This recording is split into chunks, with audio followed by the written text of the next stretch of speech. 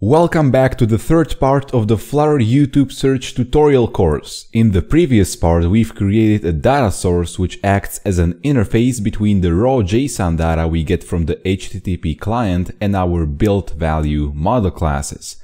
Datasource, however, is a fairly low-level class which would be cumbersome to put into a block directly. We need to move up the ladder of abstraction, therefore. For that, we are going to create a repository. Repositories can combine data from multiple sources, or, as in our case, make the data easier to get to. We can accomplish this simplification by preparing a nice way for data pagination, and we are going to put this simplification in place right inside the repository. Hello, welcome to Coders. So let's move up the ladder of abstraction, as I've already said, from YouTube Datasource over to YouTube Repository. As always in this tutorial series, I have already written a test as I was preparing for this tutorial series. So here you go, here you have the YouTube Repository test under test folder data repository, and we're going to go over it quickly, and then you can read it on your own as your homework to understand test-driven development, and always imagine that you are writing tests first and only then you are trying to implement the functionality, and once the test passes you are going to move on to another test and implement that, and so on until you have every single test that's present inside this YouTube repository test file implemented. That means that the test actually passes. We're going to continue with the search of YouTube videos, and now we are not going to mock HTTP client, but we are going to mock our YouTube data source which we have created in the previous tutorial. Then we will also need a YouTube repository, which is not yet present though, because we are going to create it right in this part. We are also going to need the fixtures, so the data which will be returned from the YouTube API. But this time we are not going to use these fixtures directly in tests. When we are setting up all of the tests for searching, so inside the group search, we have a setup function, and right inside the setup function, we are converting these JSON strings, so these fixtures, we are converting them right into data classes of built value, so to YouTube search results. We want to have search result, no next page search result, and also empty search result at hand. In this part, we are going to implement a function called search videos and also a function called fetch next result page. So let's first look at the search videos function. Search videos will return a list of search model.item. So basically just an item. If you have forgotten, an item is a class which holds this kind of data, so ID and snippet. Then search snippet holds some other data which is published at channel ID, title, description, and so on. So this search function will return precisely this item. Actually, this description is a bit wrong because I've changed the nomenclature since I've written the test. So we can change this, that it returns a list search model item, to simply say returns search item. And we're good to go here. Here's the actual test for that, but let's now move on to another test. It will also throw a no search results exception when calling with an unknown query string. This is so that we can handle it nicely in the UI, and we can display some kind of a text widget along with an icon that, oh, there are no search results for this kind of a query string. It's better to throw an exception than just to return an empty list of results. That's because we are going to have an error handling in place inside the UI, that whenever an exception is thrown, we are actually going to always display some kind of an error message. So yeah, that's why we are throwing an exception and not just returning an empty list of results here when there are no results for a given query string. Now we're moving to another function which is fetch next result page, and this function will throw a search not initiated exception when it is called without previously calling search videos.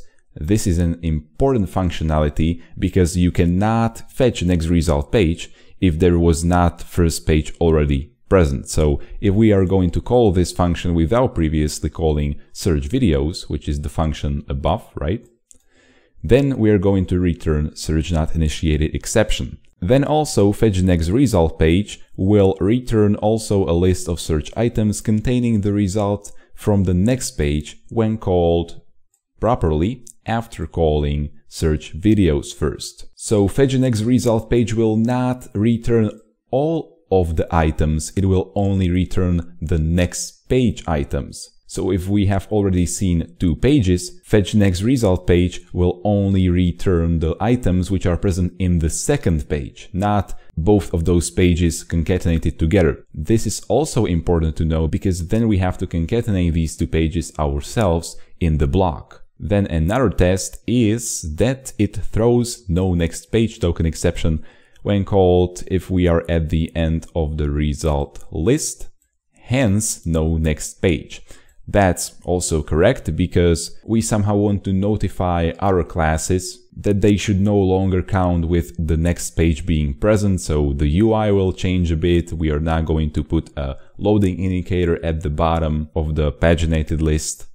And this is the last test. So yeah, let's now move on to actually implementing this YouTube repository test. And definitely don't worry, because the test code is always much longer than the actual production code, but the test code is more important than the production code, because without it you're going to write buggy code and nobody wants that. So now let's create YouTube search repository, but first let's create a new folder under data called repository, which contains YouTube repository. It's gonna be a simple class, and as we already know from the tests, we are gonna need YouTube Datasource as a property here. It's also gonna be a private property, and now we're going to allow dependency injection by being able to pass this YouTube Datasource inside the constructor as a parameter here. Let's now move on to implementing search videos function,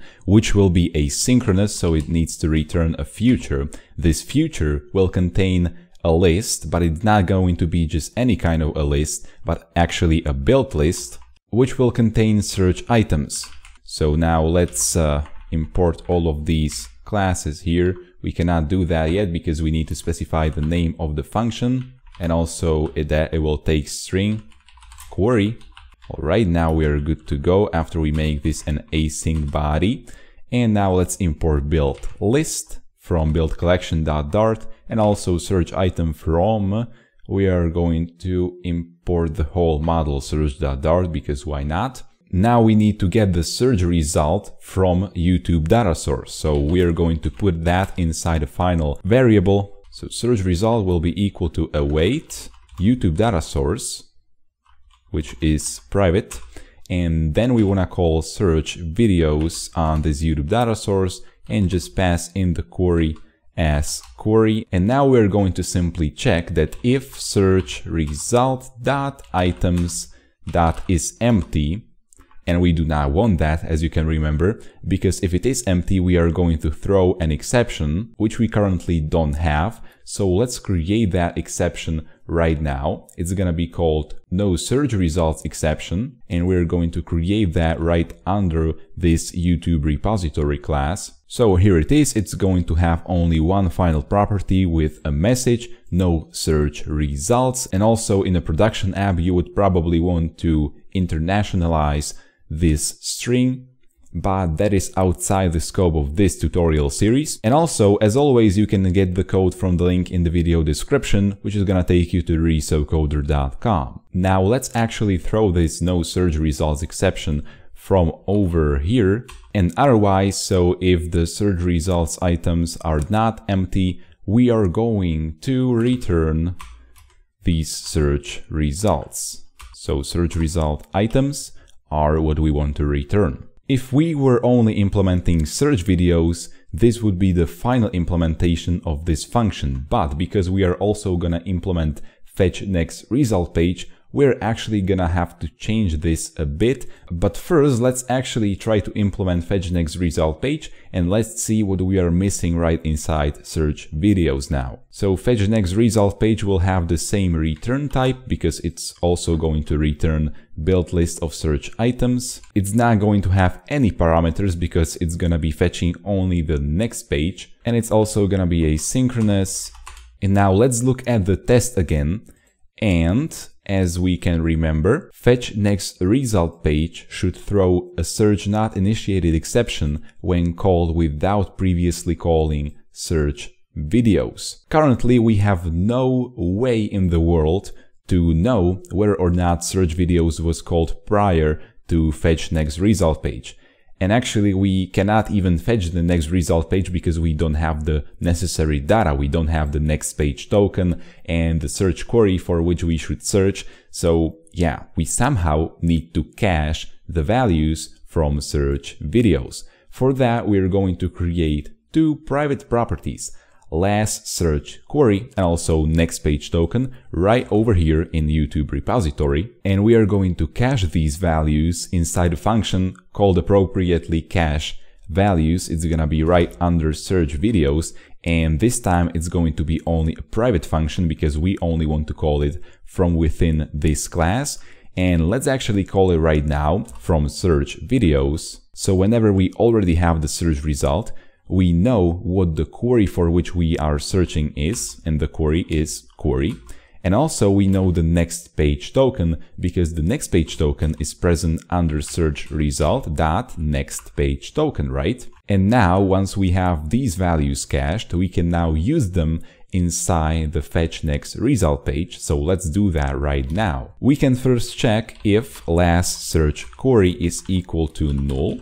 And if it is, we want to throw that aforementioned exception called search not initiated exception. So let's create the search not initiated exception. It's gonna look really similar to no search results exception, just that the message will be different. And it's that we cannot get the next result page without searching first, which is correct. So now let's throw this search not initiated exception from here. And also another error can occur, and that is if the next page token is also null. And probably it's obvious that we cannot fetch the next result page if there is no actual next page present. So we need to throw another exception, and that will be no next page token exception. So let's create even that down here. It's not going to have any message, and let's throw it from within this if statement. Once we have these safety measures in place, we can finally fetch the next page result. So final next page search result, and it's gonna be equal to await because we wanna await for the result. And again, let's call YouTube Datasource, which is private.search videos. And this time we are going to call it a bit differently than we did inside search videos here, because in addition to the query parameter, which we are going to pass here, which is nothing else than the last search query, we also wanna pass in the page token, which will be nothing else than the next page token. And now let the Dart formatter to format this code nicely for us. Once we have the next page result, we again wanna cache values from this search result. This time the query will be last search query because the query is not changing. And also next page token will be next page search result dot next page token. So if this was the second page, the next page token will be for the third page, and so on. And let's also put a comma at the end so that it's nicely formatted. And finally, we can return next page search result dot items. Awesome. So we have two functions, search videos and also fetch next result page. And a repository is another abstraction layer in which we are using the classes which are an abstraction layer below it. So in our case, that's YouTube Datasource, and we are calling functions on that. YouTube repository should now be working, but you don't have to take my word for it, because we can actually test that functionality and really see if it works or not. But before we do that, we need to import all of these missing classes.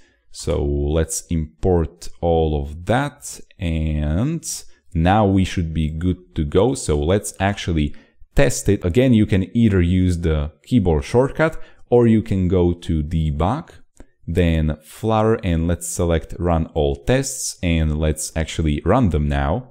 So YouTube repository test.dart, an exception has occurred, no search results exception, but actually that's the correct behavior, and this also happened in the previous tutorial where there was an exception thrown, which was an expected behavior, but it still somehow managed to break the test. So let's now actually stop the test from running, and let's run it again. This time I'm going to use the keyboard shortcut, so hopefully it will work this time.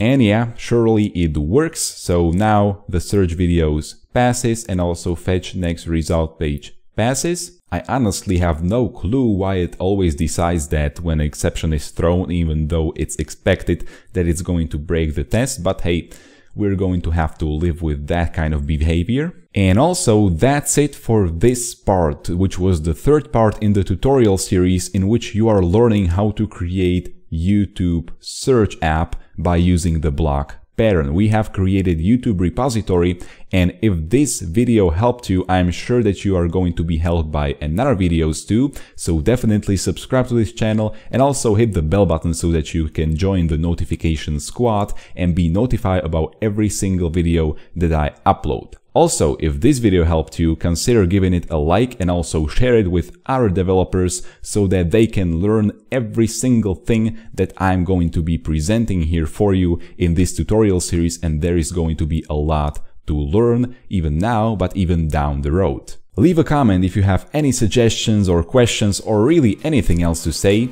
Be sure to follow me on Instagram, Facebook and Twitter, and see you in the next video.